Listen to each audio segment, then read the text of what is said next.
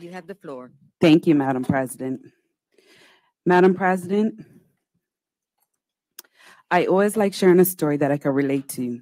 I feel more comfortable and I love to connect with the topic.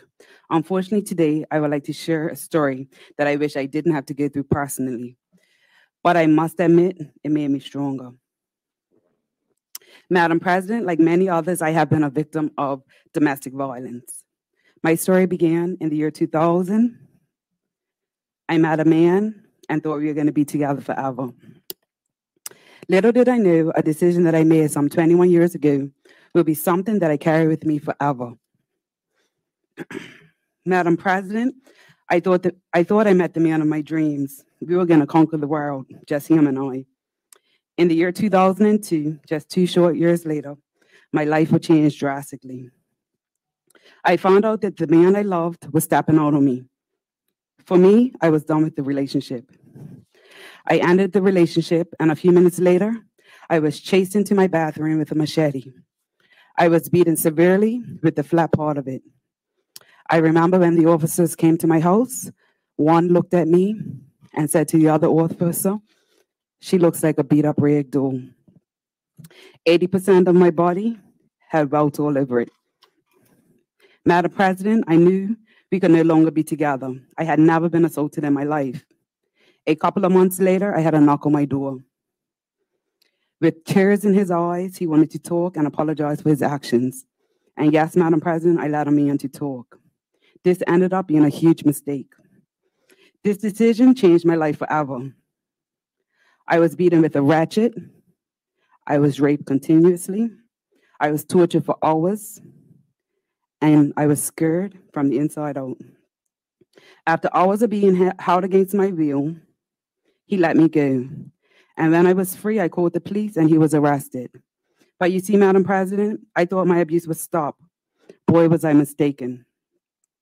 He intimidated my younger sisters, following my youngest one to school. He had his brothers do the same. I felt I had no other choice, so I dropped the charges. My family urged me not to, even the prosecutor at the time, but I wanted it to end. He promised that he would leave the island, and I believed at that time I was doing the right thing to protect my family. Madam President, a couple of nights later, he broke into my house while I was asleep. He dragged me out of my bed. I had my hair pulled out. I was beaten, stabbed, and was told that night I would die. He broke me. I begged for my life, and I knew he was stronger than me, and I couldn't beat a knife. I just wanted it to end. But you see, Madam President, one thing that played over and over in my mind while these horrible things were being done to me was the look on my parents' face, finding me dead. I almost gave up. But I knew at 23, I wasn't ready to die. Madam President, I no longer wanted to be his victim. I wanted to live, and I was going to be a survivor. After almost 9 hours of torture, I was finally free. I made it to my dad's house with blood all over me, my face scratched up, and I was broken. He let me go because I promised I would leave the island with him within 2 days. When my dad saw me, Madam President, he couldn't even look at me. He jumped on his bike without a helmet and left. While I waited for the ambulance to get me, I laid on the ground, wondering where my daddy went, my hero. My daddy left looking for this man. By the time I was in the ambulance, my daddy returned. He said, "Lindsay, where is he?" I explained where he could find him, which was a few minutes away. My dad hopped on his bike again. The police followed him. My dad, still riding without a helmet, saw this man crossing the street, jumped off his bike, and it was busy. It was still in the morning. People jumped my daddy, wondering why this crazy man is jumping on this man. He was able to escape and was on the run for hours. The police did everything they could to protect me. I was in police protection. And Madam President, I have been asked on more than one occasion, how can an ex-boyfriend or boyfriend rape you? He was someone you're used to. A lot of people didn't understand. But I say, Madam President, the answer will always be the same. I said no.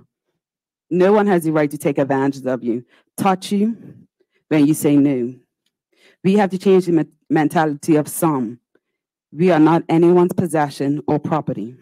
We must teach our daughters that they can always say no.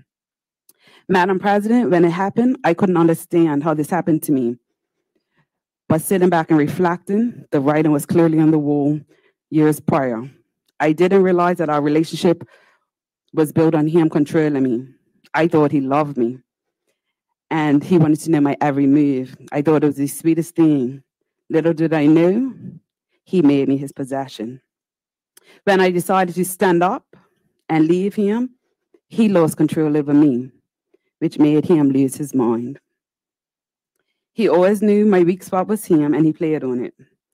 Madam President, this time I continued and pressed charges. Carrington Mahoney was the prosecutor on my case, and Unavan Crossan. They did an amazing job. He was found guilty and sentenced to 14 years in prison, which in that time was unheard of. I remember seeing the newspaper the next day, and it had a picture of him because I gave up my right to anonymity. And it had his picture and his face, and the headline said, "The Face of Evil." The night that he raped me the last time, he spilled his guts and told me everything. I wasn't his first victim. Another victim died at his hands that wasn't in Bermuda. So I knew that night when he spilled his guts, I was going to die. But I continued to fight and beg for my life. Madam President, it breaks my heart to see that another family is having to bury their daughter. Sadly, women are getting abused daily. Madam President, I am pleading with our women, our sisters, our family, our friends, and the community that mental, physical, and emotional abuse is never okay. We need to be there for our women when they are crying out for help. In some cases of domestic violence, there might be elements of mental health issues.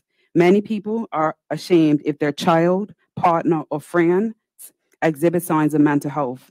Most mental health disorders can be treated with intervention, medication, or both. We need to actively work towards removing stigmas related to mental health and treatment.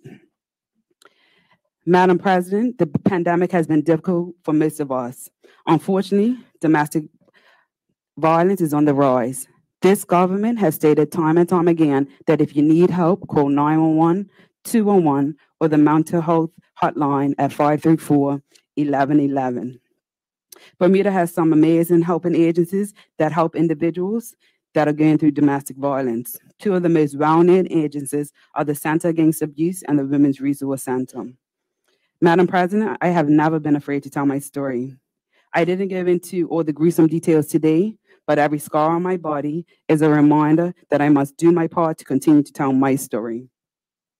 Madam President, I don't know if Senator Simmons remembers, but many years ago, she invited me to tell my story to students at the Great Berkeley Institute. I will never forget the look on Mr. Laylo's face when he heard my story.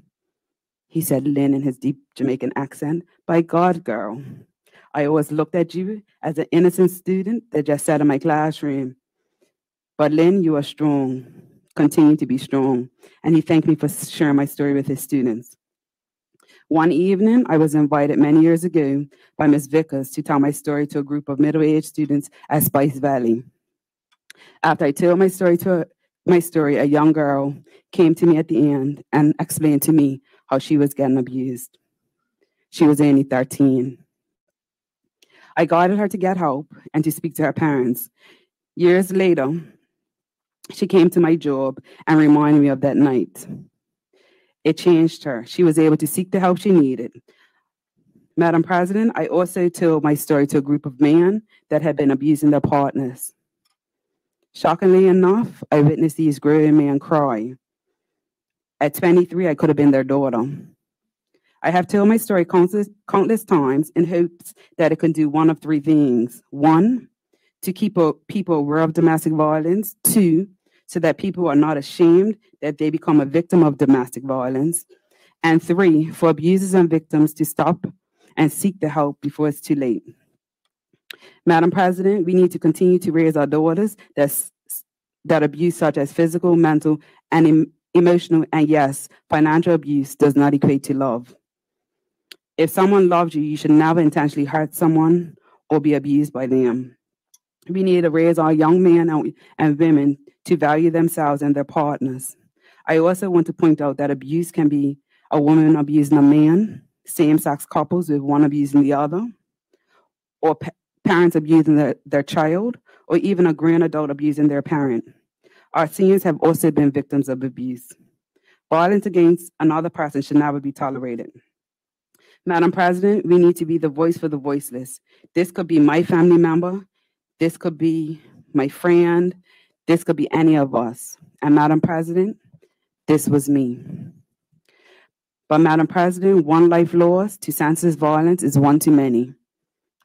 Madam President, we need to remember the names of those we have lost to domestic violence. So today I say, I am Sheena Trott. I am Ruth Beans. I am Shakia DeReza. I am Denise Evans Wilkinson. I am Marcus Gibbons. I am Lene Braun. And I am many others who have lost their lives to domestic violence. Let their lives always be remembered and never be in vain.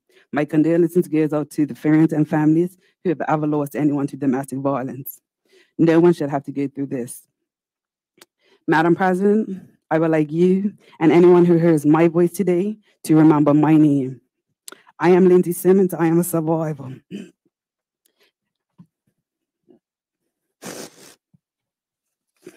Senator Lindsay Simmons, I want to thank you for sharing your story. And I'm sure on behalf of all the senators present and all those listening, that they have been touched by your story and the candidness in which you have shared it. I have worked in mental health myself for some years, and so I am aware of some of the issues. So I thank you on behalf of the Senate body. Would any other senator care to speak at this time?